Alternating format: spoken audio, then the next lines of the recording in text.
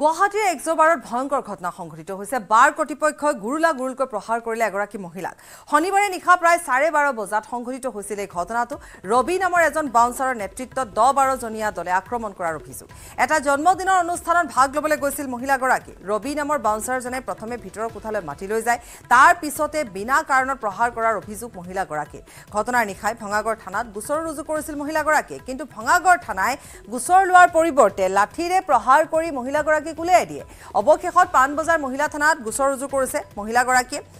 কিন্তু প্ৰশ্ন হৈছে যে কি কাৰণত মহিলাগৰাকীক মাৰপিট কৰা হল এটা আৰক্ষী তদন্তৰ অন্ততহে জানিব পৰা যাব আমি বিজনেস কৰো হৰমুৰ বিজনেস লম কেতিয়াবা যোৱা যায় তুমি যায় তাতে গলে আমি বেহা নহয় ন যোৱাৰ পিছত মই ফ্ৰেণ্ডছকে লগ পালে মাতিছো কথা চাতে পাতিছো এটা জায়গাতে আছো ইফালে মই কৰি ফুৰা নাই তাৰ পিছত ৰবি নামে মানুহজনে মাতি লৈ গল বাউন্সাৰ হেড বুলি কলে তেখেতে কেবিনত মাতি লৈ গৈছে মাতি মোক বেড লিংজত কৈছে গলত এজনে গলত টিপাইছে এজনে লাইট থাইছে এজনে মাথাত মাৰিছে মোৰ প্ৰতিটো গাত দাগ আছে তাৰে পৰা সুচুৰি তলত লৈ গৈছে তললৈ মাৰিছে চকুতো মাৰিছে ন চকু গুছাই মাৰি আছে তাতে মোক বচাবৰ কাৰণে পাৰা নাই 5-6 জন পাৰ্কিঙৰ যিটো মানে পাৰ্কিং প্লেচ সেই ল'ৰাজনে মোক মাৰিছে লাইট মাৰিছে তাতে ডিগবৈ 1 নং বৰবিলৰ ৰাষ্ট্ৰীয় ঘাইপথত গৰু গাড়ীৰ পৰা ধন সংগ্ৰহ কৰাৰ অভিযোগত এজন ডিগবৈ আৰক্ষীক আটক কৰা হৈছে স্থানীয় লোক আৰু দল সংগঠনে সুকাফা চেতিয়া নামৰ জোৱানজনক কৰায়ত্ব কৰে আৰক্ষীৰ জোৱানজনক কৰায়ত্ব কৰাৰ সময়ত ৰাজপথত উত্তপ্ত পৰিস্থিতিৰ সৃষ্টি হয় জোৱানজনে পোছাকৰ পৰা নেম প্লেট আঁতৰাই গৰুৰ গাড়ীৰ পৰা ধন সংগ্ৰহৰ অভিযোগ উত্থাপিত হৈছে 38 নং ৰাষ্ট্ৰীয় ঘাইপথত গৰু গাড়ীৰ পৰা ধন সংগ্ৰহ কৰি থকা প্ৰত্যক্ষ কৰি বাইকসহ জোৱানজনক আবদ্ধ কৰে ৰাইজে পিছত ঘটনাস্থলীত ডিগবৈ আৰক্ষী উপস্থিত হৈ অভিযুক্ত আৰক্ষী জোৱানজনক থানালৈ আপুনি আজি গাড়ীখন ৰখালে আপোনাৰ ষ্টাফ ক'ত কিনে পুলিশজন আহিলে পুলিশজনৰ নেম প্লেট খুলি লৈছে এক নম্বৰ কথা নেম প্লেট খুলি লৈ পইচা গাড়ীখন ৰখাইছে তাক জাচি গাড়ী নিছে জাচি গাড়ী তেখেতক আমি যেতিয়া সুধিলো পইচা 400 টকা লৈছে 400 200 টকা এখন আৰু 100 টকা দুখন কি এখেতে মানে ওসি মানে পাৰমিশন দিছে বুলি কৈছে যে এখন ডিউটি আছে বুলি ওসি ছাৰে যে পাৰমিশন দিছে নেকি এখেতক যে গৰু গাড়ী ৰখাবলৈ পইচা লৈছে পইচা লবলৈ তো অথৰিটি দিয়া নাই তেখেতে কৈছে ডিউটি আছে তেখেতক যেতিয়া ৰখাইছে তেখেতক পলাব লৈছে পলাবলৈ কৈছে তেতিয়া কৈছে মই ডিউটি আছে নেম প্লেট আছে নেম প্লেট নাই অচিছে খবৰ দিছো অচিছে কি ব্যৱস্থা লয় নাজানো গৰু গাড়ীখন এই পুটিয়াছে খালি এই ববিলত এইডোখৰ বুলি কয় ববিলৰ ওচৰতে মই যোনডোখৰ আছো ওচৰতে এইডোখৰ তেখেতে অকলে ডিউটি দিছে মানে অচিছে কি ভাবি দিছে নাজানো তেখেতৰ না যোনটো নামৰ নেম প্লেটটো নাই তেখেতে পইচাটো লৈ পিনি চিধা পলাবইছে আমি ৰখাইছো তেতিয়া পইচা লওঁতে কিন্তু হাতে লওঁতে গেটটো দখৰকে দেখিছে ৰীনা কাকতি গগৈ আছে ৰীনা সমগ্ৰ ঘটনাটো ইতিমধ্যে এইগৰাকী ব্যক্তিয়ে কৈছে তাৰ পাছত পৰৱৰ্তী সময়ত কি হ'ল আৰক্ষীয়ে তেওঁক লৈ গ'ল বুলি কোৱা হৈছে হয় পাপৰি যেহেতু আজি 1 নং বৰবিলত ডিগবৈ এখন গৰু গাড়ীৰ পৰা ধন লোৱাৰ অভিযোগত এজন আৰক্ষী বিষয়াৰ বিৰুদ্ধে যেহেতু ইতিমধ্যে এক উত্তপ্ত পৰিস্থিতিৰ সৃষ্টি হৈ গৈছিল কিছু সময় পূৰ্বে ইতিমধ্যে জানিব পৰা অনুসৰি আৰক্ষী জোৱানজন চুকাফা চেতিয়া বুলি আমি জানিব পাৰিছো আৰু তেওঁ যিহেতু সেই যি সময় আছিল যিখন সময়ত তেওঁ গৰু গাড়ী এখন ছটা হাতী তেওঁ গৰুলৈ গৈ থকা অৱস্থাত তেওঁ খেদি গাড়ীখন ৰখাইছিল আৰু তাৰপিছত যিহেতু তেওঁৰ যি এই নামৰ প্লেট থাকে তেওঁলোকৰ পোছাকত লাগি থাকে সেই নামৰ প্লেটখন তেওঁ যিহেতু সেই সময়ত নাছিল কিন্তু স্থানীয় যিসকল লোক আছিল তেওঁলোকে কৰিছিল যে সেই আৰক্ষী জোৱানজনে সেই গৰু গাড়ীৰ পৰা প্ৰায় 400 টকা ধন লৈছিল আৰু ইতিমধ্যে এই অভিযোগৰ ভিত্তিত স্থানীয় ৰাইজৰ দল সংগঠনে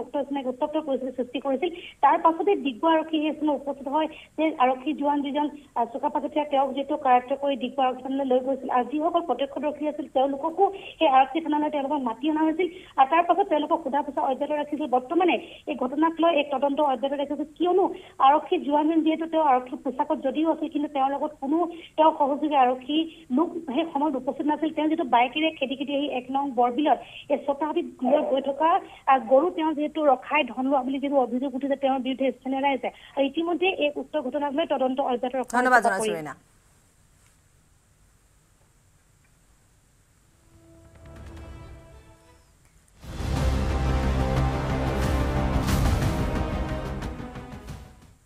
বকুৰ লামপাৰাত নিখাৰ ভাগত আৰক্ষীৰ এনকাউণ্টাৰ দুধৰ্ষ ডকাইত এটালৈ আৰক্ষীয়ে গুলী চালনা কৰে ভৰিত গুলী লাগি আহত হয় দুধৰ্ষ ডকাইত কেনেৰাম বসুমতাৰী উৰফে মটো আৰক্ষীৰ জিম্মাৰ পৰা পলায়নৰ চেষ্টা কৰাৰ সময়তে আৰক্ষীয়ে গুলী চালনা কৰিবলৈ বাধ্য হয় গুলীবিদ্ধ কেনেৰাম বসুমতাৰীক জিএমচিএইচত ভৰ্তি কৰোৱা হয় উল্লেখযোগ্য যে শুকুৰবাৰে নিশা এটিএম চুৰৰ চক্ৰ এটা গ্ৰেপ্তাৰ কৰিছিল কামৰূপ আৰক্ষীয়ে কেনেৰামক লগত লৈ আৰক্ষীয়ে তদন্ত কৰাৰ সময়তে পলায়নৰ চেষ্টা কৰে দুধৰ্ষ ডকাইত কেনেৰাম বসুমতাৰী অসম আৰু মেঘালয়ত বিভিন্ন অপৰাধজনিত কাৰ্যত জড়িত আছিল দুধৰ্ষ ডকাইতটো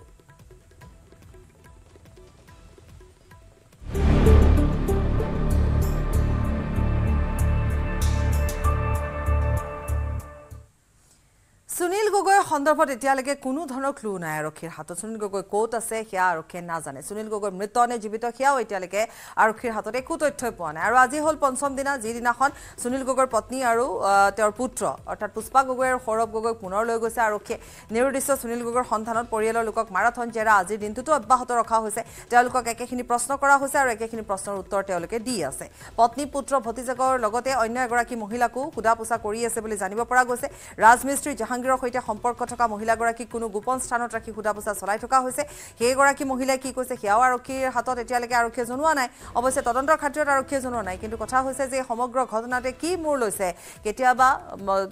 এই ক্ষেত্ৰত সুনীল গগৈৰ সন্ধান পোৱা যাব নে নাযাব এই গোটেই কথাবোৰ এতিয়া ৰহস্যৰ আৱৰ্তত আছে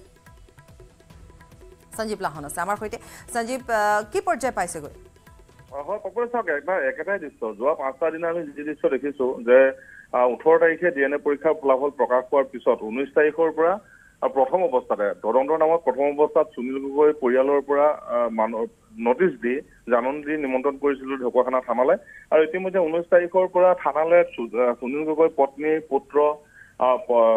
তেওঁৰ ভতিজাক আৰু প্ৰথম দিনাখনি মাতৃও আহিছিল অৱশ্যে আৰু শেহতীয়াকে যোৱা 3টা দিনত সুনীল গগৈ পত্নী পুত্ৰ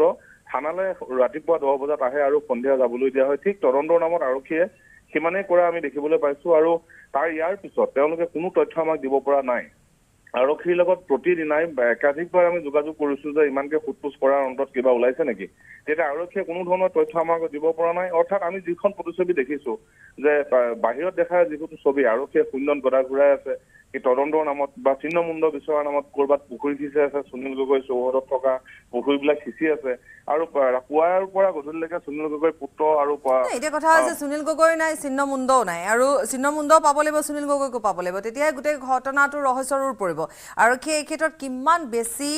সক্ৰিয় ৰূপত তদন্ত কৰা দেখিবলৈ পোৱা গৈছে অনুসন্ধান কৰা দেখিবলৈ পোৱা গৈছে আপোনালোক যিহেতু তাতেই আছে নে কেৱল অকল সেই ঠাই টুকুৰাতে য'ত ঘটনাটো ঘটিছিল তাৰ পৰা নাতি দূৰৈতে অনুসন্ধান চলাই আছে নে অন্য কোনো ঠাইলৈ বিচাৰ খুচাৰ কৰা হৈছে হয় বাবু এতিয়ালৈকে আনুষ্ঠানিকভাৱে আৰক্ষী সূত্ৰে জনোৱা নাই যদিও আমি ভিতৰি এটা কথা গম পাইছো যে আৰক্ষীয়ে এটা বদ্ধমূল ধাৰণা লৈ লৈছে যে সুনীল গগৈয়ে জাহাংগীৰ হুছেইনক হত্যা কৰি কৰবাত আত্মগোপন কৰি আছে আৰু সেই কাৰণে বিভিন্ন স্থানত আৰক্ষীয়ে গোপনে অভিযান চলাই আছে আৰু সুনীল গগৈৰ যি অস্তিত্ব সেয়া উলিয়াব পাৰে নেকি সেয়া তেওঁলোকে আৰক্ষীয়ে আৰু এটা কথাত গুৰুত্ব দিছে নাই যিটো থাৰ্ড পাৰ্টিৰ কথা তৃতীয় পক্ষৰ কথা কৈ আছে পৰিয়ালৰ লোকে সেইটো কথা আৰক্ষীয়ে সেইফালে এবাৰো চোৱা নাই সেয়া মই উল্লেখ কৰিম সেই কথাটো কিন্তু আৰু এটা খবৰ আমাৰ হাতত আছে যে যিহেতু জাহাংগীৰৰ মৃত্যুৰ পূৰ্বে 30 তাৰিখে জাহাংগীৰে ভোটাৰ আইডি আৰু পান কাৰ্ড ঘৰৰ পৰা লৈ গৈছিল আৰু সেই ভোটাৰ আইডি পান কাৰ্ড ব্যৱহাৰ কৰি সুনীল গগৈ কৰবাত চিম কাৰ্ড উলিয়াইছে নেকি সেইটোৰ প্ৰতিও আৰক্ষীয়ে লক্ষ্য ৰাখি যিমান যিবিলাক কোম্পানীয়ে য'ত ত'ত চিম কাৰ্ড দিয়ে সেইবিলাকতো সোধপোছ কৰিছে কিন্তু বাপুৰি ডাঙৰ কথা এটা দিশতে গৈ আছে আপুনি ইতিপূৰ্বে সুধিছিলে যে আৰু বেলেগ দিশত তদন্ত কৰিছে নেকি আচলতে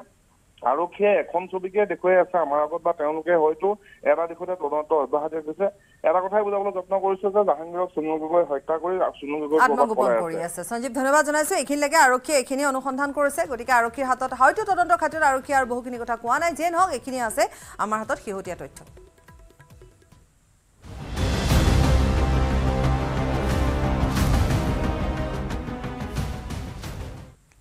প্ৰথমে অপহৰণ তাৰ পাছত চুকা অস্ত্ৰৰে হানি খুচি হত্যাৰ চেষ্টা যুৱকক নৈপাৰত অপহৰণকাৰীয়ে পেলাই থৈ অহা যুৱকক তেজেৰে তুমুৰালি অৱস্থাত উদ্ধাৰ কৰিলে মাছমৰীয়াই নিশা হাজোৰ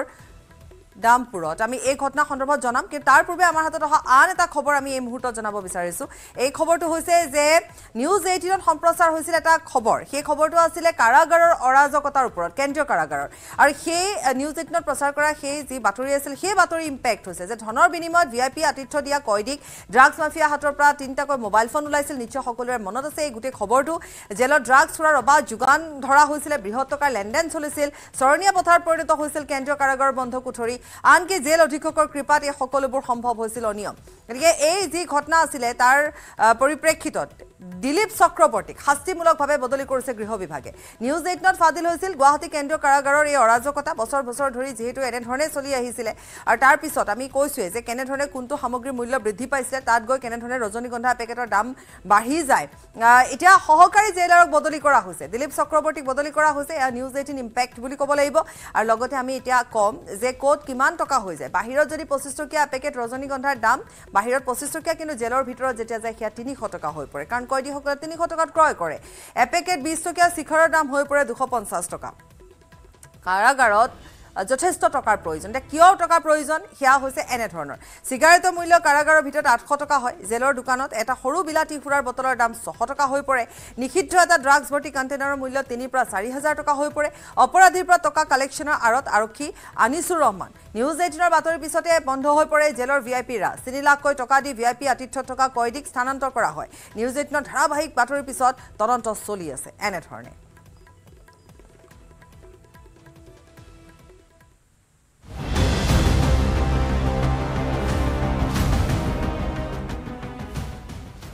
আৰু এতিয়া হৈছে সেই খবৰটোলে যেটো কিছু সময় পূৰ্বে আমি কৈছিলো যে এগৰাকী যুৱকক হানি খুচি হত্যাৰ চেষ্টা কৰা হৈছিল প্ৰথমতে অপহৰণ কৰা হৈছিল নৈ পাৰত অপহৰণকাৰীয়ে পেলাই থৈ অহা যুৱকক তেজেৰে তুমুৰলি অৱস্থাত মাছমৰীয়াই উদ্ধাৰ কৰিছিল নিখা হাজোৰ দামপুৰত সংঘটিত হৈছে চাঞ্চল্যকৰ অপহৰণ কাণ্ডৰ এই ঘটনাটো আলকাছ আলী নামৰ এজন যুৱকক ৰাজপথৰ পৰা অপহৰণ কৰি নি হানি খুচি হত্যাৰ চেষ্টা চলাইছিল আজনীয়া এটা দ্ৰুবিতৰ দলে ভিনিয়েকৰ সৈতে ৰাজপথেৰে বাইকত আহি থকা অৱস্থাত পূৰ্বৰে পৰা খাপ পিটি থকা দ্ৰুবিতৰ দলটোৱে আগভেটি ধৰি সংঘটিত কৰে এই অপহৰণ কাণ্ড ৰাজপথত দুইজনকে প্ৰথমে বাইকৰ পৰা নমাই উপৰ্যুপৰি প্ৰহাৰ কৰে তাৰ পাছত ঘটনাস্থলীৰ পৰা আলকাছক ধৰি বান্ধিলৈ উঠাও হয় দ্ৰুবিতকেইটা এই ভয়ংকৰ কাণ্ডৰ বিষয়ে অৱগত হোৱাত যুৱকজনৰ পৰিয়ালত হাহাকাৰ লাগে লগে লগে খবৰ কৰা হয় আৰক্ষীক হাৰদিয়া অঞ্চলৰ নৈপাৰত খেতি পথাৰত ৰক্তাক্ত অৱস্থাত উদ্ধাৰ কৰা হ'ল আলকাছ আলীক নিশা মাছলৈ যোৱা মাছমৰীয়াৰ দলে খেতিৰ মাজত অতি সংকটজনক অৱস্থাত 20 বছৰীয়া আলকাছক উদ্ধাৰ কৰে গুৰুতৰভাৱে আঘাতপ্ৰাপ্ত যুৱকজনক নিশাই ভৰ্তি কৰোৱা হয় হাজো বিষ্ণুৰাম মেধি এফআৰইউত যদিও পিছত উন্নত চিকিৎসাৰ বাবে প্ৰেৰণ কৰা হয় জিএমচিএইচলৈ উল্লেখযোগ্য যে গাঁওখনৰ নৱনিৰ্মিত মছজিদটো দানপাত্ৰ কেন্দ্ৰ কৰি 13 জুন তাৰিখে দুটা ফৈদৰ মাজত মাৰপিটৰ ঘটনা সংঘটিত হৈছিল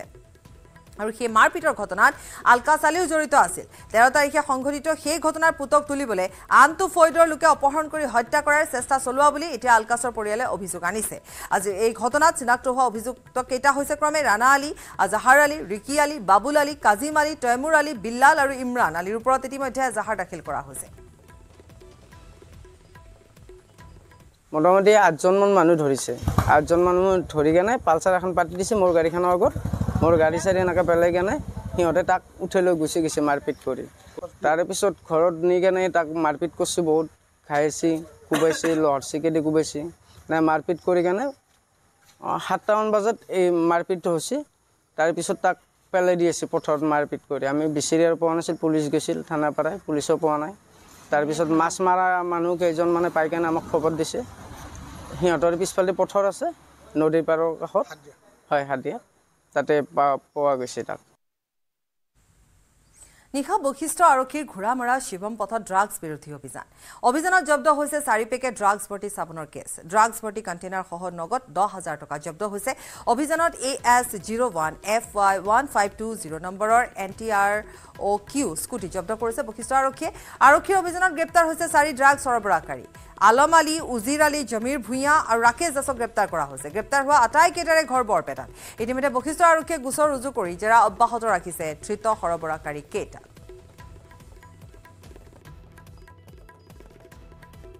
মাইথান ষ্টিল নহয় ওচৰ চুবুৰীয়াসকলে লগাইছে ষ্ট্ৰং মানে মাইথান ষ্টিল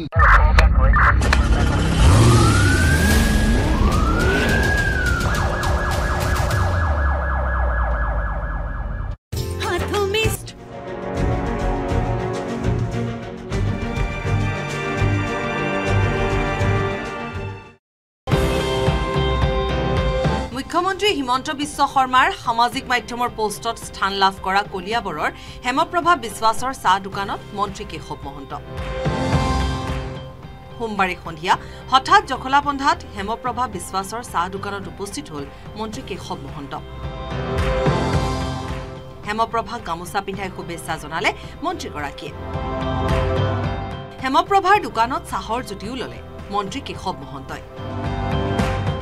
আনকি বহু সময় ধৰি হেমপ্ৰভা আৰু মাতৃৰ সৈতে কথাও পাতিলে উল্লেখযোগ্য যে বিহুৰ বিশ্ব অভিলেখত অংশগ্ৰহণ কৰি ৩৫,৫০০ টকা মাননি লাভ কৰি এখন চাহ দোকান খুলি স্বাৱলম্বী হৈ পৰিছে হেমপ্ৰভা আৰু এই বিষয়টোৱে যথেষ্ট চৰ্চাও লাভ কৰিছে নিউজ 18ত বাতৰি সম্প্ৰচাৰ হোৱাৰ পিছতে সামাজিক মাধ্যমত মুখ্যমন্ত্ৰীগৰাকীও যুৱতীগৰাকীৰ উচ্চ প্ৰশংসা কৰে আৰু তাৰ পিছতে সোমবাৰে সন্ধিয়া হঠাৎ হেমপ্ৰভা বিশ্বাসৰ চাহৰ দোকানত উপস্থিত হ'ল মন্ত্ৰী কেশৱ মহন্ত মন্ত্ৰীগৰাকীৰ উপস্থিতিত সকলো উৎসাহিত হৈ পৰে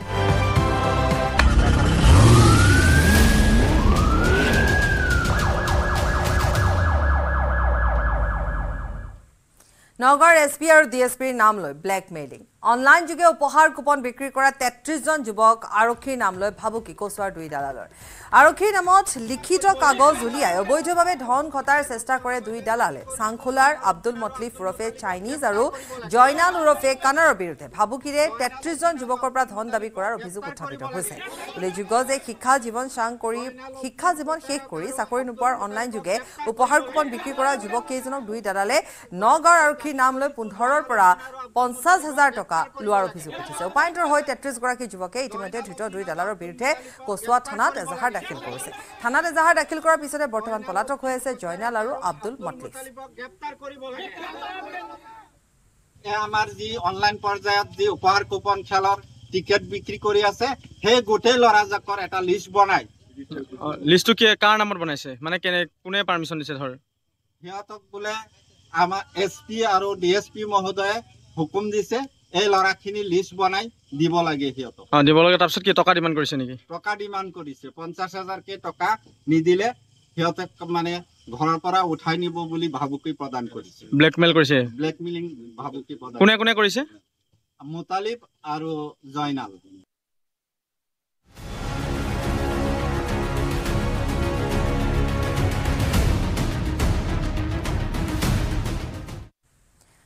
নীট নেট পৰীক্ষাত বিসংগতিক লৈ উত্তাল হৈ আছে দেশ আৰু একে সময়তে সৰ্বভাৰতীয় পৰীক্ষাৰ ক্ষেত্ৰত বিসংগতিৰ বিৰুদ্ধে তৎপৰ হৈ পৰিছে কেন্দ্ৰীয় চৰকাৰ নীট ইউজি পৰীক্ষাৰ বিসংগতি সন্দৰ্ভত চিবিআইক তদন্তৰ নিৰ্দেশ দিছে কেন্দ্ৰীয় চৰকাৰে ঘটনাৰে জড়িতৰ বিৰুদ্ধে কঠোৰতম ব্যৱস্থা গ্ৰহণৰো প্ৰতিশ্ৰুতি চৰকাৰৰ ইতিমধ্যে কেন্দ্ৰীয় স্বাস্থ্য মন্ত্ৰালয়ৰ নীট পিজি পৰীক্ষা বাতিল কৰা হৈছে প্ৰশ্নকাকত ডাৰ্ক নেট আৰু টেলিগ্ৰামত বিতৰণ হোৱাৰ পাছতে বাতিল কৰিছে পৰীক্ষা ইফালে এনটিএৰ সঞ্চালক সুবোধ কুমাৰ সিঙক অপসাৰণ কৰা হৈছে নীট নেট বিসংগতিৰ পিছতে কেন্দ্ৰীয় চৰকাৰৰ সঞ্চালক প্ৰধানক অপসাৰণ কৰা হৈছে সুবোধ কুমাৰ সিঙৰ স্থানত প্ৰদীপ সিং খাৰোলাক এনটিএৰ সঞ্চালক প্ৰধানৰ দায়িত্ব অৰ্পণ কৰা হৈছে আইটিপিঅ ইণ্ডিয়া ট্ৰেড প্ৰমোচন অৰ্গেনাইজেশ্যনৰ চিএমডিৰ দায়িত্বত আছে প্ৰদীপ সিং খাৰোলা কেন্দ্ৰীয় স্বাস্থ্য মন্ত্ৰালয়ৰ শনিবাৰে নিশা নীট পিজি প্ৰৱেশ পৰীক্ষা বাতিল হ'ল শীঘ্ৰে ঘোষণা হ'ব নীট পিজি প্ৰৱেশিকা পৰীক্ষাৰ নতুন সময়সূচী শুকুৰবাৰে পিছুৱাৰ ঘোষণা কৰা হৈছিলে CSIR UGC নেট প্ৰশ্নকাকত ফাদিল নহয় কাৰিকৰী কাৰণত পিছুৱাই হৈছিল আৰু CSIR UGC নেট 67 গৰাকী নীট ইউজি পৰীক্ষাৰ্থীয়ে 100% নম্বৰ পোৱাৰ পিছতে পোহৰলৈ আহিছিলে বিসংগতি 67 গৰাকী পৰীক্ষাৰ্থীৰ 6জন আছিল হাৰিয়ানাৰ একেটা পৰীক্ষা কেন্দ্ৰৰে দেশত অন্যতম কঠিন পৰীক্ষাটোত পোৱা 100% নম্বৰে আনিছিল সন্দেহ বহুকেইগৰাকী পৰীক্ষাৰ্থী গ্ৰেছ মাৰ্ক দিয়াক লৈ সৃষ্টি হৈছিল বিতৰ্কৰ একে সময়তে পৰীক্ষা পিছুৱাক লৈ কেইবাটাও প্ৰশ্ন উত্থাপন হৈছে চৰকাৰে কঠোৰ ব্যৱস্থা লোৱাটো সঠিক হৈছে কিন্তু প্ৰশ্ন উঠিছে কিয় ভুক্তভোগী হ'বলগীয়া হ'ল মেধাৱী পৰীক্ষাৰ্থীসকল পৰীক্ষা পিছুৱাৰ বাবে নিশ্চিতভাৱে ক্ষতিগ্ৰস্ত হৈছে শিক্ষাৰ্থীসকল পৰীক্ষা বাতিলৰ বাবেও ক্ষতিগ্ৰস্ত হৈছে পৰীক্ষাৰ্থীসকল নীট নেট পৰীক্ষা স্বচ্ছ আৰু নিকাভাৱে অনুষ্ঠিত কৰাৰ বাবে কমিটি গঠন কৰা হৈছে 7জনীয়া উচ্চস্তৰীয় কমিটি গঠন কেন্দ্ৰীয় শিক্ষা মন্ত্ৰালয় ইছৰোৰ প্ৰাক্তন অধ্যক্ষ ডক্টৰ কে ৰাধাকৃষ্ণনৰ নেতৃত্বত গঠন কৰা হৈছে উচ্চস্তৰীয় কমিটিত আছে কেন্দ্ৰীয় হায়দৰাবাদ বিশ্ববিদ্যালয়ৰ উপাচাৰ্য অধ্যাপক বিজে ৰাও এইমছৰ প্ৰাক্তন সঞ্চালক ৰণদীপ গুলেৰিয়া নেশ্যনেল টেষ্টিং এজেন্সিৰ কাৰ্যদক্ষতা বৃদ্ধি আৰু গোপনীয়তা ৰক্ষা সন্দৰ্ভত সংস্কাৰমুখী পৰামৰ্শ দিব 7জনীয়া কমিটিখনে দুমাহৰ ভিতৰত কমিটিখনে দাখিল কৰিব লাগিব প্ৰতিবেদন দেশজুৰি হোৱা প্ৰতিবাদ প্ৰতিক্ৰিয়াৰ পিছতে উচ্চস্তৰীয় কমিটি গঠন কৰিবলৈ বাধ্য হ'ল শিক্ষা মন্ত্ৰালয়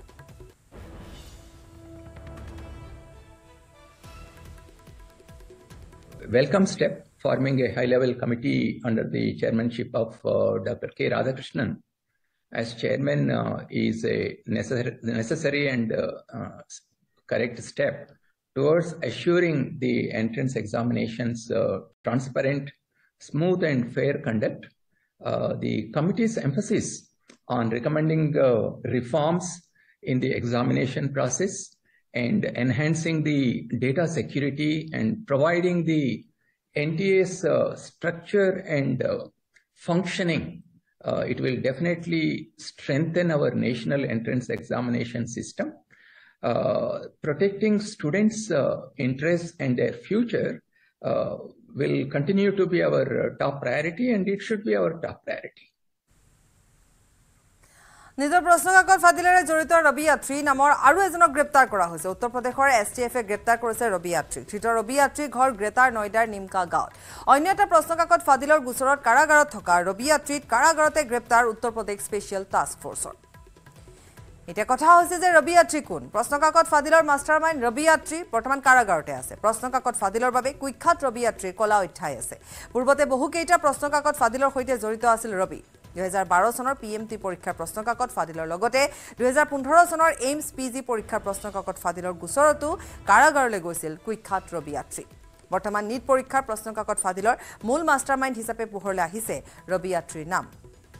চলিত বৰ্ষৰ এপ্ৰিল মাহত উত্তৰ প্ৰদেশ আৰক্ষীৰ স্পেচিয়েল টাস্ক ফৰ্চে উত্তৰ প্ৰদেশ আৰক্ষী কনষ্টেবল পৰীক্ষাৰ প্ৰশ্নকাকত ফাদিল কৰাৰ অপৰাধত ৰাজীৱ নয়ন মিশ্ৰৰ সৈতে অত্ৰিক গ্ৰেপ্তাৰ কৰিছিল শেহতীয়াকৈ ইউপিএছটিএফে কনষ্টেবল নিযুক্তি কেলেংকাৰী সন্দৰ্ভত অত্ৰি আৰু আন 18 জন অভিযুক্তৰ বিৰুদ্ধে অভিযোগপত্ৰ দাখিল কৰিছে কেন্দ্ৰীয় শিক্ষা মন্ত্ৰালয়ৰ নিৰ্দেশৰ অধীনত নিট পৰীক্ষাৰ প্ৰশ্নকাকত ফাদিল সন্দৰ্ভত বিতং প্ৰতিবেদন দাখিল কৰিবলৈ বিহাৰ আৰক্ষীৰ অৰ্থনৈতিক অপৰাধ গোট সাজু হৈছে অত্ৰি আৰু সঞ্জীৱ মুখিয়াই পৃথকে কাম কৰে যদিও প্ৰশ্নকাকত ফাদিলৰ আৰু দুই কুখ্যাত অপৰাধীয়ে জড়িত নিট পৰীক্ষাৰ সময়ত প্ৰায় 25 জন প্ৰাৰ্থীক সঞ্জীৱ মুখিয়াই পাটনাৰ এটা বয়জ হোষ্টেলত একেলগে ৰাখি ফাদিল হোৱা প্ৰশ্নকাকত আগতীয়াকৈ যোগান ধৰাৰ অভিযোগো উত্থাপিত হৈছে পূৰ্বৰ গোচৰত বৰ্তমান কাৰাগাৰতে থকা ৰবি যাত্ৰীক নিটৰ প্ৰশ্নকাকত ফাদিলৰে জড়িত অভিযোগত গ্ৰেপ্তাৰ কৰা হৈছে যদিও ৰবি যাত্ৰী পোনপটীয়াকৈ এই প্ৰশ্নকাকত ফাদিলৰ সৈতে জড়িত থকাৰ তথ্য আৰক্ষীৰ হাতত নাই সঞ্জীৱ মুখিয়াৰে সম্পৰ্ক থকাৰ ভিত্তিতে ৰবি যাত্ৰীক গ্ৰেপ্তাৰ কৰা হৈছে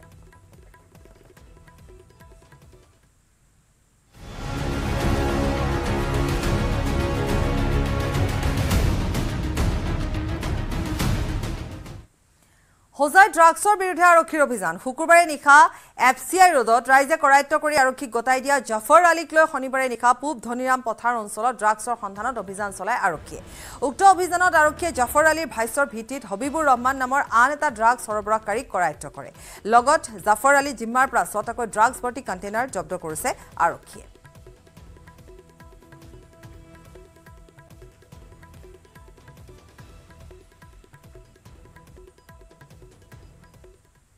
আনহাতে দেওবাৰে হোজাই চিকাৰী গেটৰ সমীপত উদ্ধাৰ হৈছে এটা অচিনাক্ত মৃতদেহ মৃত লোকজন যাত্ৰীবাহী ৰেলৰ পৰা পৰি মৃত্যু হোৱাৰ সন্দেহ প্ৰকাশ কৰিছে ৰেল আৰক্ষীয়ে ইপিনে নিহত লোকজনৰ এতিয়াও পৰিচয় উদ্ধাৰ নাই হোৱা ঘটনাস্থলীত হোজাই ৰেল আৰক্ষী উপস্থিত হৈ মৃতদেহ উদ্ধাৰ কৰি তদন্ত আৰম্ভ কৰিছে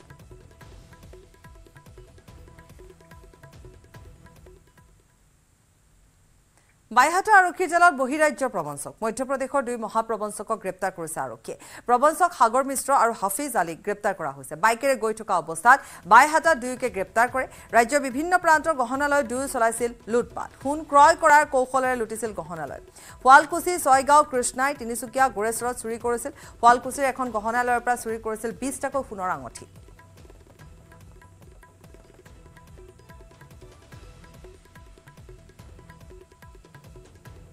এঘাৰটামান বজাত এই সোণা কিনিব আহিছিল মানে শুৱালকুছি গীতাৰ্থ মানে জুৱেলাৰী মানে জিতেন জুৱেলাৰী বুলি কয় ল'ৰাৰ নাম গীতাৰ্থ আহি মানে সোণাৰী তাতে 20টা আঙুঠি নিয়া বুলি মোক আহি থানাত ৰিপৰ্ট কৰিলে তাৰপিছত যাই মই চিচিটিভি ফুটেজ চালোঁ ফুটেজটো চাই আহি মানে বহুত চালোঁ চোৱাৰ পাছত মানে কোনো ধৰণৰ মানে মানুহজনক নাপালোঁ নাপে তাৰপাছত নেক্সট দিনা সেই পাৰ্টিটোৱে মিৰ্জাত কৰিছিল মিৰ্জাটো মানে চুৰ কৰিব নাপাৰিলে তাৰপিছত নেক্সট কৰিলে কৃষ্ণাৰ পৰা পৰহি কৰিলে বিলাচীপাৰাত এই গোটেইখিনি মানে ভিডিঅ' ফুটেজ মানে সংগ্ৰহ কৰা হৈছিল আৰু এই সোণাৰীটোৰ মানে গোটেইখিনি চিনাকি আছিল সোণাৰীখিনিৰ আজি গোৰেশ্বৰত মানে কৰা কথা আছিল এখন সোণাৰী সোমাইছিল তাতেও কৰিব নোৱাৰিলে টংলাতো গৈছিল টংলাতো কৰিব নোৱাৰে মঙলদৈতো আহিছিল মঙলদৈতো কৰিব নোৱাৰে তাৰপিছত মই এডিশ্যনেল এছ পি ছাৰক মই ৰিপৰ্ট কৰিলোঁ আৰু আমাৰ এছ পি ছাৰকো কোৱা হৈছিল আৰু এই ক্ষেত্ৰত মানে তাৰপিছত এডিশ্যনেল ক্ৰাইম ছাৰে আমাৰ বাইহাটা অচি ছাৰক সুমিত ছাৰক মানে গোটেই ভিডিঅ'খিনি মই এডিশ্যনেল ছাৰক দিছিলোঁ তাৰপিছত আমাৰ সুমিত ছাৰে পালে আৰু মোক মানে সুমিত ছাৰে গোটেইখিনি সহায় কৰিলে যোৰহাটত সক্ৰিয় হৈছে নেকি মানৱ সৰবৰাহকাৰী চক্ৰ কিয়নো 4 মাহত যোৰহাটৰ এখন বিদ্যালয়ৰ পৰা নিৰুদ্দেশ হৈছে 3 গৰাকীকৈ কণমানি কি ঘটিছে যোৰহাটৰ গুৰুদ্বাৰা খালসা বিদ্যালয়ত এক ৰিপৰ্ট আগবঢ়াই পাত্ৰবা বিদায় লৈছো নমস্কাৰ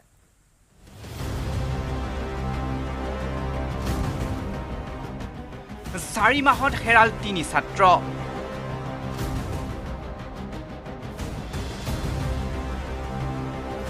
যোৱা বৃহস্পতিবাৰৰ দিনটোতে হেৰাল 2 ছাত্ৰ কি ঘটিছে যোৰহাটৰ গুৰুদ্বাৰ খালসা বিদ্যালয়ত একেখন বিদ্যালয়তে 3 মাহৰ ভিতৰতে দুজনকৈ ছাত্ৰৰ নিৰুদ্দেশৰ কাণ্ড যোৰহাটৰ গুৰুদ্বাৰ খালসা বিদ্যালয়ত যোৱা ফেব্ৰুৱাৰী মাহতে ৰাহুল সিং নামৰ 5ম শ্ৰেণীৰ ছাত্ৰজনে বিদ্যালয়ৰ পৰা উভতাৰ পথত সন্ধানহীন হৈছিল বিদ্যালয়খনৰ পৰা আকৌ দুগৰাকীকৈ ছাত্ৰ সন্ধানহীন হোৱা ঘটনাই অঞ্চলজুৰি সৃষ্টি কৰিছে চাঞ্চল্যৰ শেহতীয়াকৈ সন্ধানহীন 7ম শ্ৰেণীৰ ছাত্ৰ নীতিশ চৌধুৰী আৰু সুচিন্দৰ কুমাৰ ৰায় স্কুল কৰ্তৃপক্ষই জনোৱা অনুসৰি বৰ্তমান নীতিশ চৌধুৰী বিহাৰত থকা বুলি ফোনযোগে প্ৰধান শিক্ষয়িত্ৰীক অৱগত কৰে নীতিশৰ লগত আমি যোগাযোগ কৰিছো তেওঁ বিহাৰত আছে তেওঁ নিজে আমাৰ আজি হেড বাইদেউ ফোন কৰিছিলে তেখেতৰ আজি অসুস্থৰ কাৰণে অলপ সোনকালে গ'লগে বিদ্যালয় ছুটিৰ পিছতে গ'লগে তেতিয়া তাৰমানে গম পাইছোঁ যে তেওঁ বিহাৰতে আছে নীতিশ বোলাজন আচলতে হেৰুৱা নাই ঘৰৰ মানুহৰ লগতো কণ্টেক্ট আছে আৰু আমি যেতিয়া ফোন কৰিছোঁ আমি তেওঁক পাইছোঁ